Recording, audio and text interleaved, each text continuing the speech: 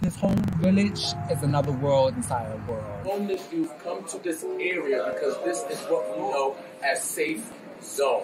Gay shit, you know, we out here all day gay shit. This is where we socialize, we mix and mango. By the summer, I'm definitely going to be in housing. I can feel it.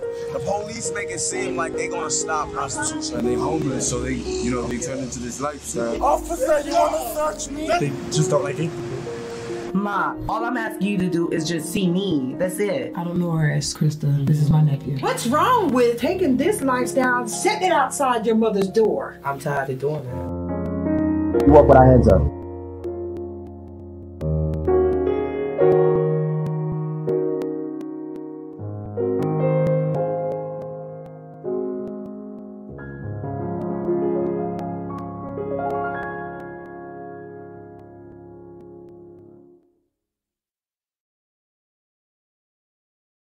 This whole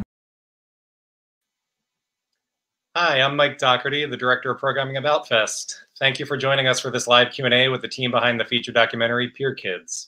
We're so glad that we've been able to share PIER KIDS with you through United in Pride, our showcase of LGBTQ short and feature films presented in partnership with The Hollywood Reporter, Billboard, and Film Independent. If you haven't been able to watch PIER KIDS yet over the past week, you have about 6 hours more to do so after this Q&A is over. Go to unitedinpridefest.com and watch. PIER KIDS made its world premiere with Outfest last summer, and it's had a tremendous life on the festival circuit. It's a raw and sensitively made portrait of the community of Black, queer, and trans youth who participated in this film, and it urgently speaks to the issues at the forefront of our current national conversation. To lead the discussion with the film's team, I'd like to welcome an Outfest alum, one of the stars of the 2016 documentary KIKI, which exists in a similar world as PIER KIDS. Please welcome Gia Love. Hi, Gia. Thank you, Mike, for having me. I'm really excited to be here today and to share space with other documentaries. Excellent. Thank you so much for joining us, Gia. With that, I'm going to pass the microphone to you and let us get to it. Thank you. So, it's a great experience for me to be able to come back and have a conversation with my fellow documentarians, people who have been featured in documentaries. And before I do that, I just want to talk about and highlight the fact that this is a true community-led conversation. I am also a PIER kid. I have also been observed some of these people and through their stories. And, the most profound thing for me after watching this documentary was actually knowing these people better. I didn't know a lot of these people was going through the things they were going through, and I can't wait to ask them questions. So I would like to introduce to you the director of the documentary, Elegance Brayton, and also the producer of the documentary, Chester Gordon. And I'm so happy to introduce the principals, cast members of the documentary. Without them and without their stories, we will not have such a beautiful piece of art to share with the world. So Jeremy Conyers, Crystal LaBeija Conyers, overall princess of the House of LaBeija, and Danielle Carter, welcome to this conversation this evening. So, I just want to start the conversation with Elegance and Chester, and I specifically speak to what inspired you to create this film. But I want, if you can, I would like, because I know we spoke about this before, how did your personal life inspire you to create a beautiful film?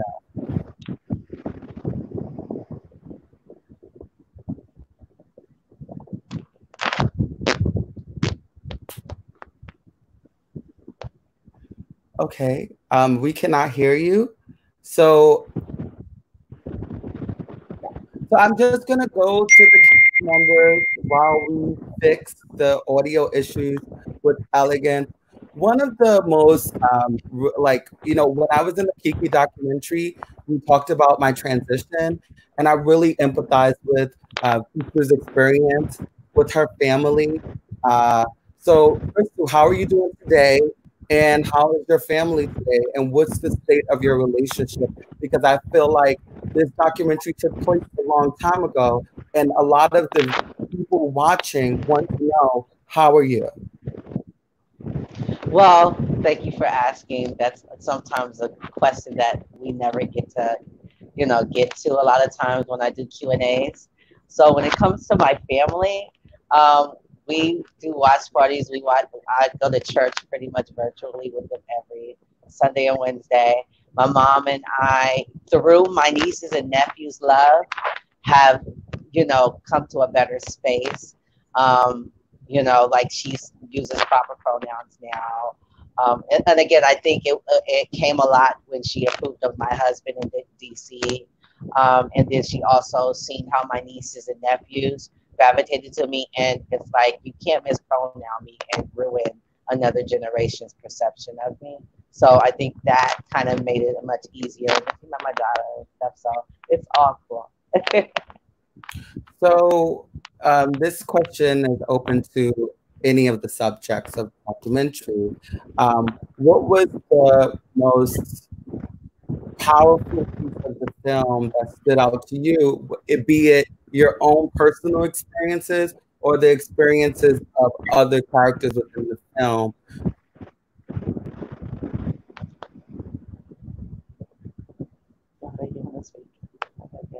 Crystal, anyone else? Oh, wow. Oh, well, for me, I think the most powerful moment was when, there's several, but I think the biggest moment was what you mentioned before, being able to actually see my parents and actually show the world that I wasn't technically crazy when people were wondering the dichotomy of why I waited so long to transition. Black market wasn't an option for me. And also just coming to a place of knowing who I am because of the type of rhetoric that they would pass off as religious statutes and moral compasses. I still maintain a lot of those moral compasses, but I'm more focused on the spirit that dwells within me, not the fleshly things. It's just I want people to recognize my spirit by my flesh, and that's why I did the things I did to my flesh, so that people don't mistake what my spirit reads. So after I got to the comfortability of that, it was like, okay, cool. So I think that was the biggest thing, being able to approach that and show the world my perception and my struggle growing up all the time. So how long were you guys filming this documentary? Can you hear me now, Gia? Yes, I can hear you now. Okay, great. So I wanted to answer your question that you asked about what inspired it. Yeah. My personal life. I was kicked out of my house when I was 16 for being gay. I'm from Northern Jersey. And, I grew up pretty poor. We didn't have a lot of money. So I grew up, when you're poor and you're from Northern Jersey, you get on the train and you go to New York and you go look at buildings. So that's what I did. And when I got on the train, I saw 3 Black gay men having the time of their life, or at least I thought they were gay because they were being really loud and out and like just bodacious and fabulous. And I was like, wow, I didn't even know you could be that gay in public. Where are they going? And they led me to the pier. So fast forward 20 or so years after I started college, and at the end of the first semester at my school, I saw all these kids going home, and I went to Columbia University. So it's a big deal. Parents show up with pets and stuffed animals and streamers and the whole nine to see their kids off. And I'm like, where are people waiting for me to come home at? Where are people most excited to see me? And I kind of looked up one day and I was on the pier and I was like, oh, wow, okay, this is home. Home is the place where one is most deeply understood. So I began making the film from that spirit of like talking to other people who felt at home in this space and trying to understand why we felt at home in this space and what made us a family, even though we may not have all known each other's names or even really necessarily been friends with each other, yet somehow we were all family. And I met Crystal about a month after I started shooting, and we continued shooting for 5 years, from 2011 to 2016. Mm-hmm. So each character, each subject on this panel has a very dynamic story. And I think for me, I was just thinking about what we were experiencing back then and the conditions that we are in now. Why did you choose these very special people? Each one of them has a different kind of thing. I'll start with Deshawn. Deshawn just reminded me of myself when I was 19. I was really, really smart, and I didn't have a lot of opportunities in life to be able to turn that intelligence into something kind of sustaining economically. So when I met Deshawn, and I kind of called him the mayor of Christopher Street, it seemed like he knew everybody, and everybody really, really respected him. And I felt like every time I talked to him, I walk away understanding more about myself and more about this space. With Casper, Casper was a real light in this world. He was a really, really sweet and gentle soul. And that always surprised me because of how hard he'd come up, you know, foster care and being, you know, exiled from his family because he chose to love Black trans women out loud. And yet somehow he always had this warmth, and it kind of reminded me of my own innocence. And for Crystal, I mean, Crystal is I think she's a philosopher. I think Crystal could write books about spirituality and how to, I was just impressed with how she maintained her spiritual core in the midst of all of this turmoil that was being thrown her way. And I felt like she was a mother, and I missed my mom terribly, and she missed her mom terribly. So I just bonded with her over that. And the more we talked, the more we became friends, the more I was like, okay, now that you're my friend, I have to make sure everybody knows you the way I know you, why I'm friends with you. So one of the most interesting pieces of this film to me was that I was able to see, even though I'm a product of the PIER as well, I was able to see the different intersections of like the PIER and also my experiences, and just like the different stories that we all share. I want to know about what was, and basically what let me go back. So basically, it tells a story of like some of the most marginalized people that you will experience in this country. And oftentimes these people are viewed as disposable. How did you get the support, get the backing to create such a film? Because I just want to say, I remember you recording this film and you did it so in an unwavering way. You were so ambitious about getting this done. And what was the force behind you, even through all the adversity that you had to face along the process? Wow, what a great question. First off, the people themselves, I felt like I was witnessing gentrification at the final stage and the erasure of a meaningful and important Black culture that you can at least say from Stonewall is where from Stonewall is where it starts to appear in the mass consciousness, and it continued for almost 50 years at that point, unabated, until the New York City Police Department decided to get super aggressive and start locking the PIER down, and at times beating people up, chasing people out.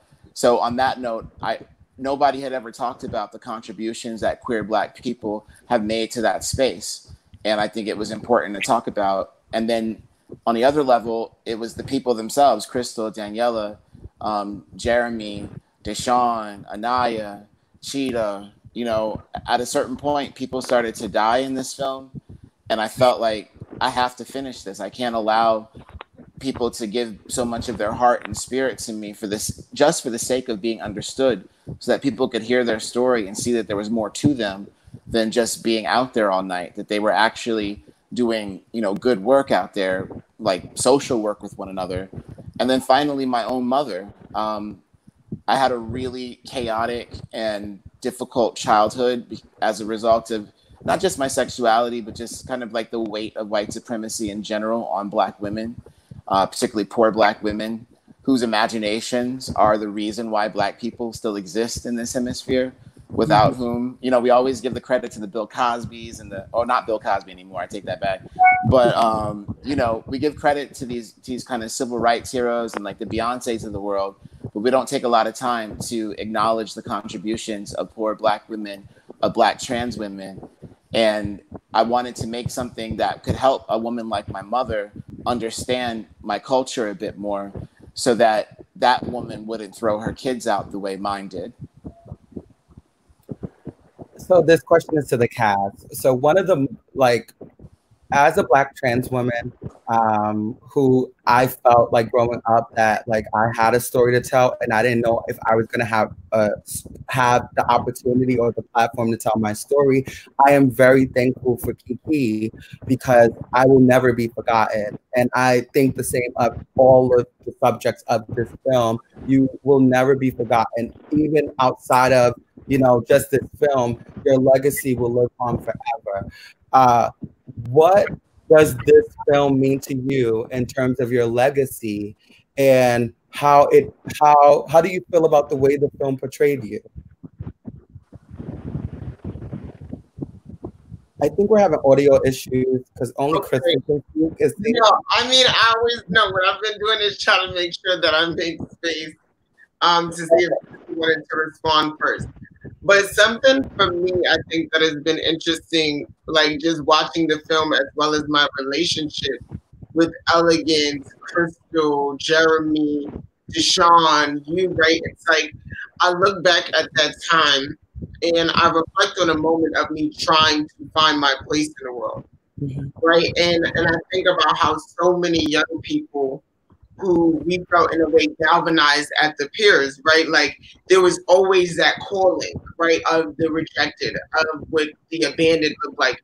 And we created this place of community. And it's always good to know that, like, while there's so much work to be done on the ground level, right? Like, but narratives like this remind us about how much change has occurred, right? So we notice them pushing forward because I think back, you know, if it wasn't for Crystal being a person to be like a mentor for me, right? Like, and like push me to be who I am, I think about how different my life could have been, right?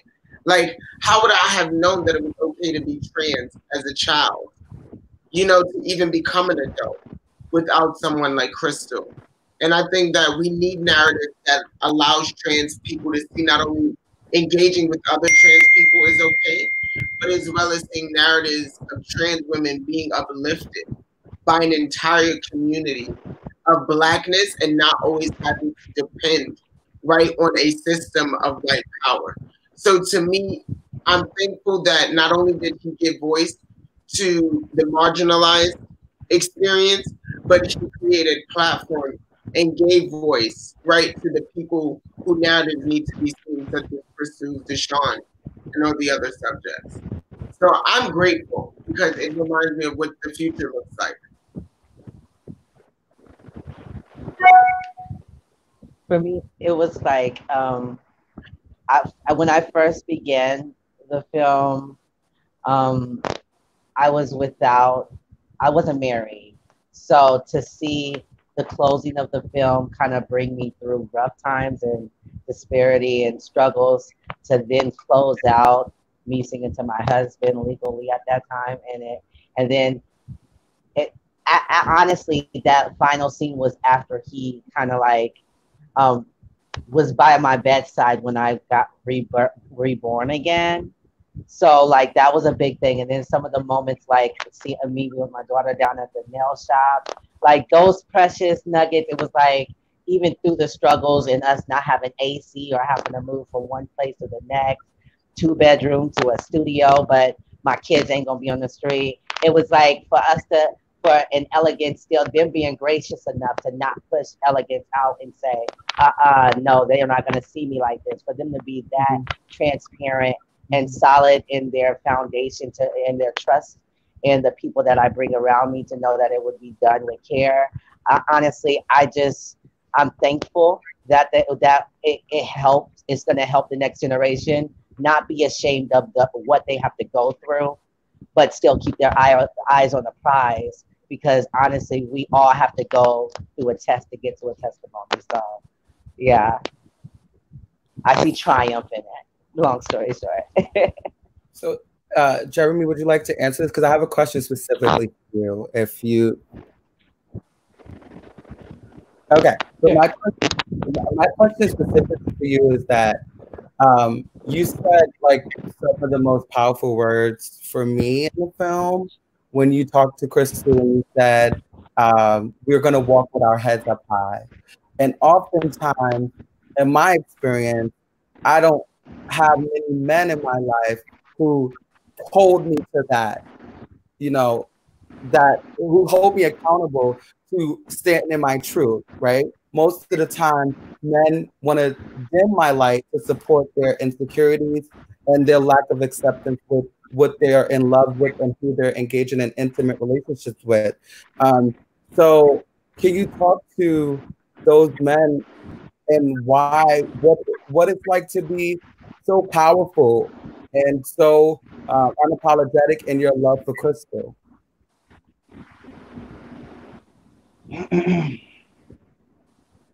Well, first of all, there's a lot of men out there, you know, that's going through a lot of stuff in their mind. And, you know, being told that you're not a man and you're less than a man and you never add up to being a man in so many different forms and ways. It takes a lot of strength, inner strength. It takes wanting to be better every day. And it takes knowing that I'm always going to be a man and I'm always going to be more. And I'm never looking down at myself as lesser. For those guys out there, you know, that want to take back, you know, who you are, you know, it starts from the inside. That's your walk. You know, they make movies like Walking Tall. That's how you walk tall. You know, this world is cancerous. And the only thing you can do is cut it out bit by bit every day, every step.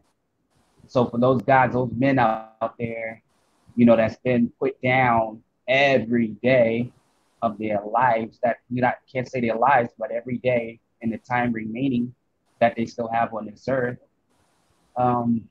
just keep walking, you know, tall.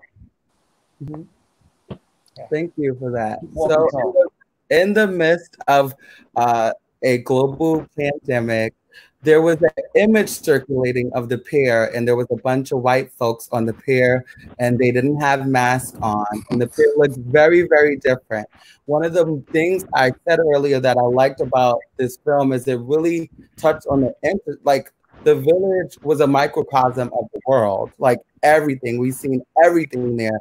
Like the racist guy that was like in the film, like, you know, sitting with the girls. It was just like it was literally a state of acceptance. Can you speak to the gentrification that's going on and the anti-police violence? I mean, the police violence that has occurred historically in that space, and what should we be doing now? Sure. Well, first off, I just want to say a quick, just a note. The people in my film are not subjects; they're participants, because we made the movie together, and without them choosing to participate with me, and vice versa, we wouldn't be sitting here talking. So this subject, sometimes this word subject just feels so short. It feels like not enough to describe the people in these documentary films, especially my film. So I just want to let everyone know, Crystal, Deshawn, Casper, Daniela, Jeremy, they're all participants in this film right along with me. And then speaking about the gentrification, you know, I've said this before, and I think I'll say it again until I'm blue in the face until it changes, but gentrification is a code word for ethnic cleansing. And in 1969, two homeless trans women of color, Sylvia Rivera and Marsha P. Johnson, a mother and a daughter, mind you, right? Chosen mother and daughter, had enough of police brutality in 1969 that they enacted a riot that would give us the gay rights movement, gays in the military, gays getting married, so on and so forth. So when we talk about police brutality on the pier, we must acknowledge that for at least 50 years, it's been so bad that a riot could happen every summer. because people, the riot is the language of those who are unheard, right? And who are less heard than our trans brothers and sisters and our homeless queer youth that are tossed aside like so much of yesterday's troubles. When you look at this film and you compare it to Paris is Burning in 1986 to 2011, you see a remarkable difference in the way that the public space is dealt with. There are, for instance, there's that cafe that opened up where people used to sit and smoke blunts and they used to talk. And Crystal and I have probably done, 15, 20 different interviews in that location. If I were to make the film PIER Kids today, we'd have to buy something from that restaurant in order to sit down in public space. So at every turn, they make it uncomfortable for us to be there. They make us feel spotlit when we are there. And once the spotlight is on us, then it gives the cops the excuse to come over and try to police our presence. It's not about sex work. It's not about the drugs that are being done. What it's about is that you are Black, you are poor, and you are in an area that's been designated for rich white people. And as such, you are a problem. The moment you step off that one train at 7th Avenue and you walk down to the water, every time you take that walk, the police are looking at you as if you don't belong, that you are not allowed to breathe the same air as the people who can afford to be here. And as a result, it puts all of us under pressure. People fight, people get angry, people cry, people kill themselves, all because they've been made to feel as though they don't belong in a space that their ancestors fought for them to be in. Can I say something to that too? Please. So, I think where I'm at now in life, I do say many days, I'm in awe of it because I think about where my journey started, right? And so much of that, the only way I could envision my life was through the water and the piers, right? It was seeing people who had access made me see something beyond my own community. Right, so I was starting to move outside of this mind of contentment, thinking that I can only exist in this community that rejects me, push me to a community that I can't afford to live in. But if anything, it fueled me to believe that you have to obtain this. And by any means necessary, you're going to do that. And I think that being able to access the peers is a place of safety until being able to build what that bridge would look like for me, or that pathway, better way to say it. And it's kind of scary a bit now, and I'm not trying to be funny, but it's I think about how much the peer saved me. And where do a kid go to debt? I don't know for anybody else here on this call, but I remember for me personally, when it rained outside, I could go to the Red Door or to the boathouse to go to sleep. You know what I mean? That's no longer there. That's a yacht club or some exclusive club down on the pier. When I think about the Red Door, that was right across the street from the piers. It was something that when I was introduced to it, you go through a back door, and I mean literally no exaggeration, about 20 youth were living in it. And that was our safe space. Now, I'm not saying that, right, that we should be trespassing, right? Of course there should be programs. But I think about that kid who doesn't know about that. And whose pathway is Christopher Street to what I guess the beginning of being liberated and living in their truth as a queer person is, right? Especially a minority queer, right? We don't go to our white, we don't have coming out parties. We have homelessness parties, and so, no. Sorry. No, but you're right. You're very right. That's what feels real. And then so when these kids who are experiencing homelessness at a higher rate, right, they don't have that community to go to. When it comes to the trickle down of these nonprofits, they get no resources. I wonder, do we tell them to literally go jump in the water this time? Mm-hmm. Because for me as a person, at a time where I should have been taking this and that, but it freed me to know that entire atmosphere is gone. I wonder, what is this community doing to hold itself accountable to bring back our community, as well as create resources that is tangible for you to access, right? Not just the marketable resources that, we're going to do this. It's what are we going to do knowing now that this community is taken from them? We're not going to call it the Big Day Ice Cream and say we'll sponsor events.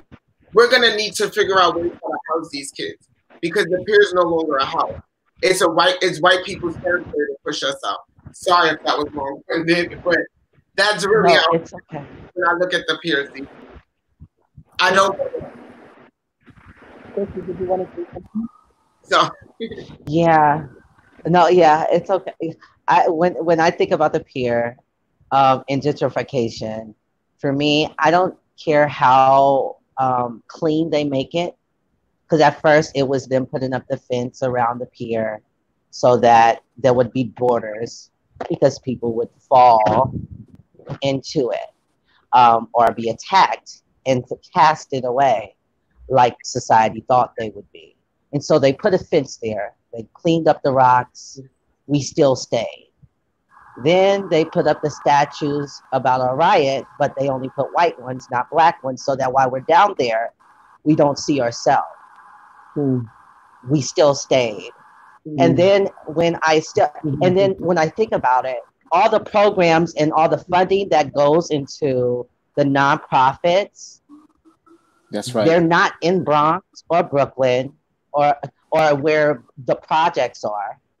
They're in Manhattan.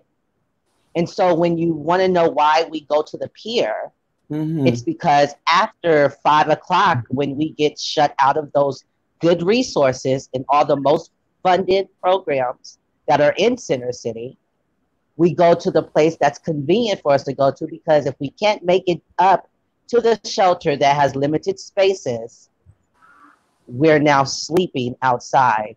So if we don't have crisis centers, because how many crisis emergency resources do we have for kids who are getting kicked out in the middle of the night? Because out of personal experience, people don't get kicked out in the middle of the day. So they're not running to a shelter before 6 o'clock. A lot of times they get kicked out later and they're trying to call a friend. And if they can't get a place to sleep, then that's when they need the assistance around 10 or 11. But most places will turn you away after 7. So you're always going to have this group of people dwelling down in gentrified pier, because for us, that's always been a safe space. It will always be a safe space, whether or not you like it, until you fix the problem. That's right. And I just want to piggyback real fast, Gia. I'm sorry, I'll be super fast. But I just want to also say that, like, this you asked what can we do differently? The nonprofit industrial complex that has gotten so rich out of HIV and AIDS needs to reallocate the funds that it raises towards rooting out systemic racism and white supremacy as it affects queer people of color. It is not enough to pass out condoms and PrEP. It is something, but it has never been enough. People need to know how to read. They need to know how to write. They need to be able to be fed. They need housing. Glitz, these Black trans women I'm so proud of, just bought $1 million worth of homes off of a Instagram share. And I'm looking at organizations like GMHC, and I'm wondering what's good. Why haven't you bought a building for these kids in 25 years? That's all. So that is a great segue. Thank you for providing that, because that's a great segue into my final question. And my final question is around, it touches on equity. It touches on, it kind of comments on the language check and shift that you propose. These are participants. You guys all do amazing work. You guys are, not only, you're not subjects, you are human beings who have lives. And I want the audience to know how they can support you. Where can they find you, what you are doing, and how they can support your work. Because there's a lot of influential people here. The Outfest has a lot of resources. Hollywood Reporter and the other partners have a lot of money. And like you said, it's time to be equitable and, connect people to the things that they need to be connected to. So please tell me what you do, how people can contact you, and what you need to be supported so that, people can support you in doing that. Elegance, you could go. I'll go. I'll go first. I'll go first. I am Elegance Bratton at Elegance Bratton on Instagram, at Elegance21 on Twitter. I have a lot of stuff coming. I'm working on a feature doc about the Harlem Hellfighters, historical Black regiment of soldiers who brought jazz to France and brought Black bodies to the U.S. Imperial Project of World War I. I also am about to shoot my first fiction feature called The Inspection. I'll be shooting it this summer in the Deep South. Pray for me. I've got TV shows, a whole bunch of stuff coming. So if you follow me on Instagram, you follow me on Twitter, you will see. And if you really want to help me and you are an elite gay, you are a part of the Velvet Mafia, use your privilege to dismantle your privilege. Make access available to the people you walk by every day. And do not just focus on your circle of friends.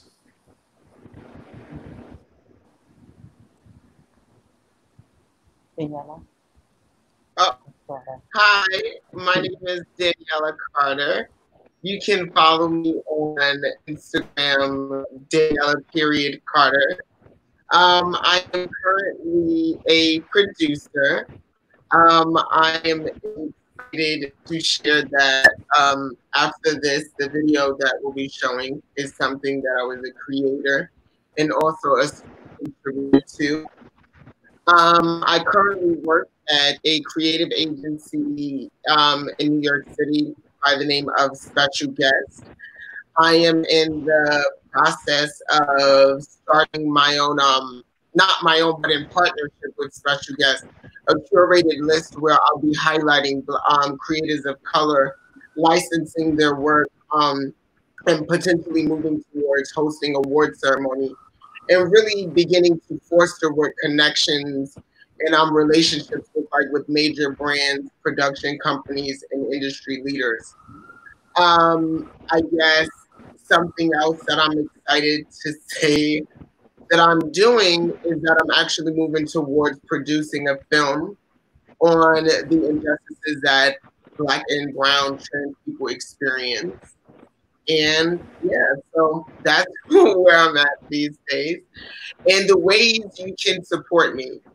I think the ways that you can support me, obviously, is by connecting with me and learning the names of the people who are doing the work, for one.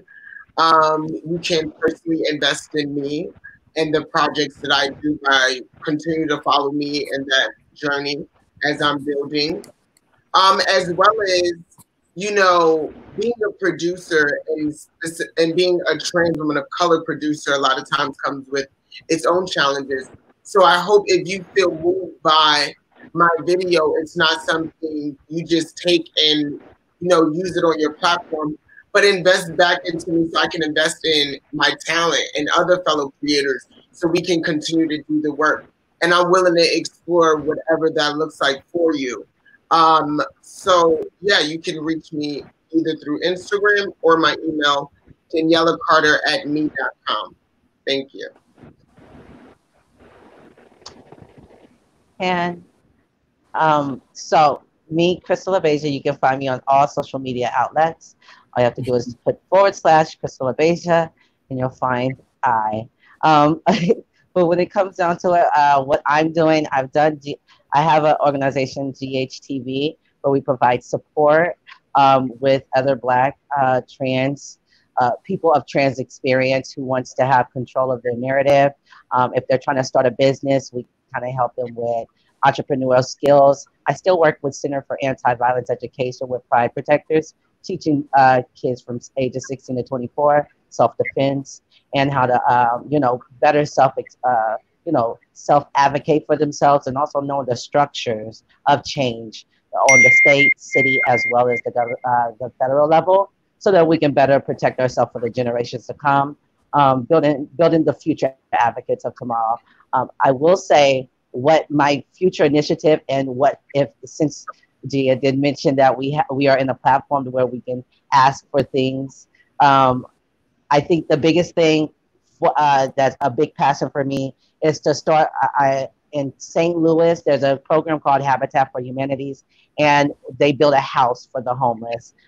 For me, it's more so like building tiny houses for my trans brothers and sisters who are in those rural places that can't get the big cities that has nonprofit organizations. So teaching them agricultural importance, sustainable living, instead of taking the big cities to the rural, to a retreat, why not go in the summertime and build tiny houses for those who can't make it to a big city, and we can allocate for them, and also teach them how to be sustainable and self-reliant on themselves, because we have to build a stronger community nationwide and not just in the big cities. So if you know places that has property that we can start building these initiatives so we can put safe spaces in every zone, I do have a blueprint, and we're just looking for a property to be able to start building these self-sustaining communities for the trans nationwide. And Miss Gia, what are you working on before we get out of here? What are you working on, Gia? Most definitely. Yeah, if like you can just BTFA, the Black Trans Films in the Arts Collective is like something I'm really excited to be a part of. You can find us on all platforms, and you can donate to our cause, and we just provide a safe space, and we curate art and resources for Black trans films in the art. Thank you for giving me that space. I just want to say this. Thank you so much for this film. It was definitely necessary in conversation with all the other films that have come out about people who have been on the pier. You guys inspired me so much. I was so happy to see you guys in other elements. I know everyone here. Thank you so much for this work. Continue to support the work, and I'll hand it back over to Daniela for her project. Amen. Thank you. Just like speaking it now, or like I like hello, Daniela. Yeah, what did you tell us about it? What are we about to watch, Daniela? Okay, so I have had the most amazing opportunity in the world to work with over 40 trans identified individuals nationwide. And what I wanted to do, so basically I felt inspired to create this because I was invited to do a social media challenge called Don't Rush. For those of you who are familiar with it and those who aren't, it's a challenge basically that when the pandemic hit, it was like showing you like kind of like in your house in your comfy clothes, and then like wow, your glamour's on. And it reminded me, because this thing to me, right? Like, and I don't know if this comes up as thing, but I'm told a lot of times like that I'm very attractive. And it always makes me say, how can I turn that into privilege and how can I turn that pretty privilege into access or representation for people who may not feel included? And so I wanted to create a narrative that spoke to all trans people, that doesn't say you have to fit this mold or conform right to this binary, and then you're seen to be trans enough. So I hope this message that I'm sending to people is a reminder that it is okay to be trans at any age, that in a time like this where we feel isolated, you are remembered, you are deserving, and that your voice is needed not just for me, but for the next person fighting to be seen. So thank you, Outfest. I'm really excited to share this with the world.